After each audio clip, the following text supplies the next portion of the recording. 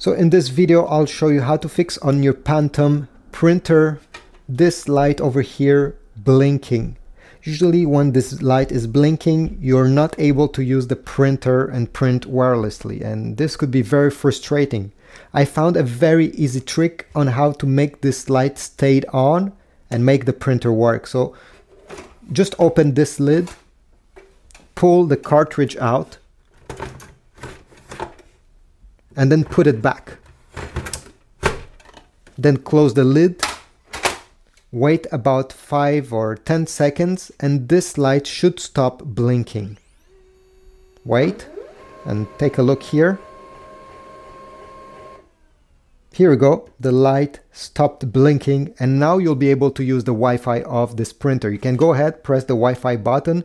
It will print a paper with your Wi-Fi informations here. Connect your iPhone or your computer to it, and you're good to go. So this is a very simple trick.